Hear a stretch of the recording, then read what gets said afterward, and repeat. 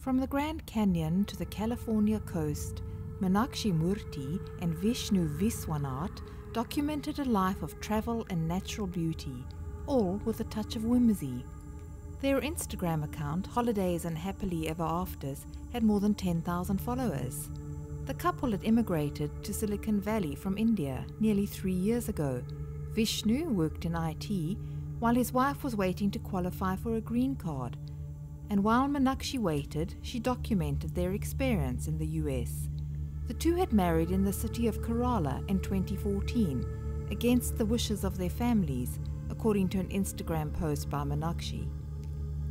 Meenakshi described their Instagram account as a happy place where wishful wanderlust meets vistas of positivity. Vishnu took the photographs and Meenakshi wrote the posts. The result was upbeat posts, sprinkled with happy face emojis, rainbows and unicorns. Throughout, Meenakshi's bright pink hair punctuated their posts. But on the 25th of October 2018, their lives came to an abrupt end during a photo trip to Yosemite National Park in California. Meenakshi and Vishnu made their way to Taft Point, an outcrop that ends in a sheer cliff that plunges 2,200 meters to the valley floor below. For several days, the couple's camera, which had been set up on a tripod, stood unattended at the point. Park wardens were alerted. 5 days later, their shattered bodies were found below the point. They were not the first to die at Taft Point. In 2015, Dean Potter and his partner Graham Hunt died while base jumping from the site using wingsuits. According to Chris McNamara, a pioneering American wingsuiter, a rock dropped from Taft Point will fall 6 seconds before impact. Taft Point is a popular if arduous climb and a favorite with photographers. But it has few safety rails, and visitors can go as close to the edge as they like. Absolutely no railing. This is kind of crazy.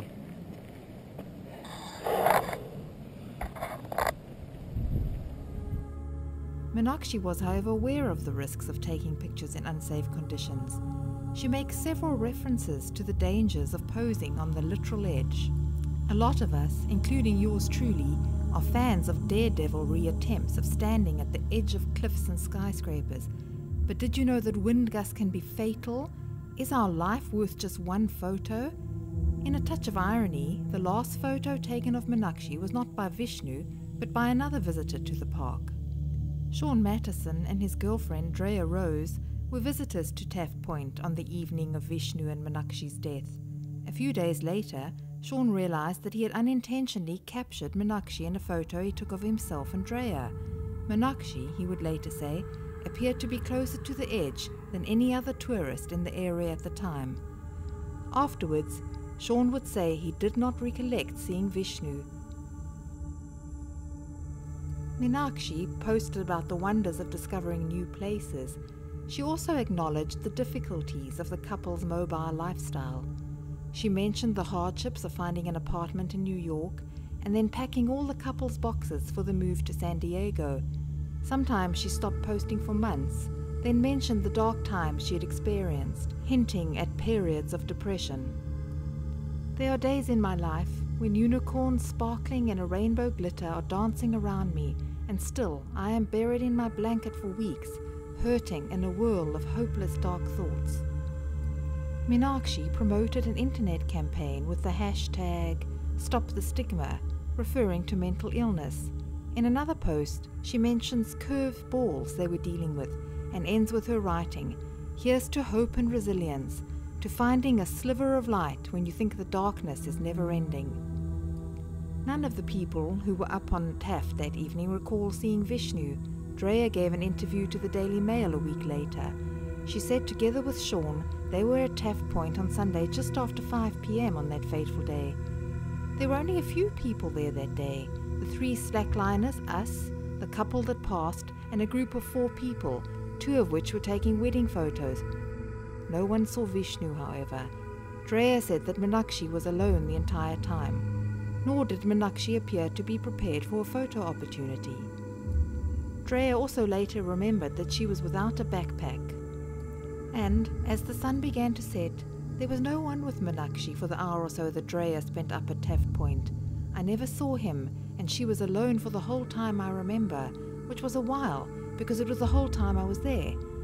I'm not sure if he was off exploring or taking photos.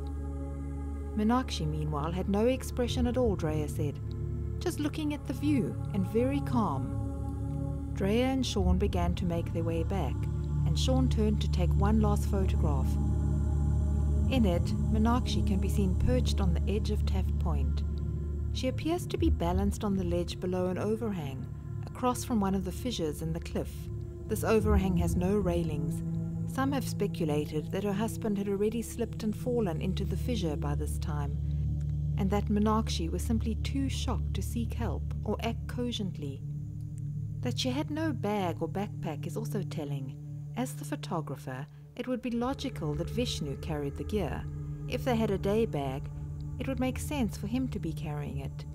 Vishnu could well have been scouting for a good position to get a dramatic photograph, then simply lost his footing. Stunned at the speed at which Vishnu literally vanished from her world, Meenakshi may have sat down at the edge and waited until she was alone. People react in seemingly illogical ways when confronted with a sudden life-changing shock. In a very similar case, a Cape Town husband risked his life to follow his new bride after she tumbled from a cliff during a photo shoot. On December the 2nd this year, newlywed Yolandi LaRue and husband Andrew stopped at Lookout Point. This is the highest peak along the scenic Chapman's Peak Drive in Cape Town. The road snakes around the Cape Peninsula, and Lookout Point is a popular view spot 150 meters above the ocean. Although there is a barrier, Andrew and Yolandi climbed beyond it, hoping to get a better picture. Yolandi slipped and plunged down to the rocks below. Andrew frantically began to climb down the cliff. Others at the scene immediately called rescue services. The first Metro rescuer on the scene, paramedic Henry Barlow, was lowered onto the mountainside from a helicopter at 5:40 p.m. As he hung from the tether line, Henry was shocked to encounter Andrew more than halfway down the cliff. Henry told the Cape Times what happened next. It's one of the most dangerous places in the peninsula. Highly experienced in these mountains, Henry struggled to find a secure footing himself as he touched down, wanting to speak to Andrew.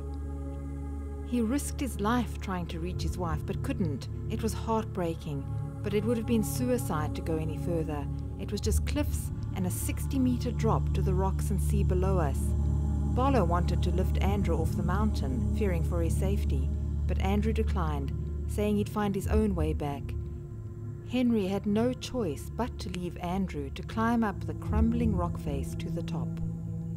It wasn't safe, and he looked like he wasn't all there, but I couldn't force him. I think he was relieved that help had arrived, so that he could hand over and be by himself.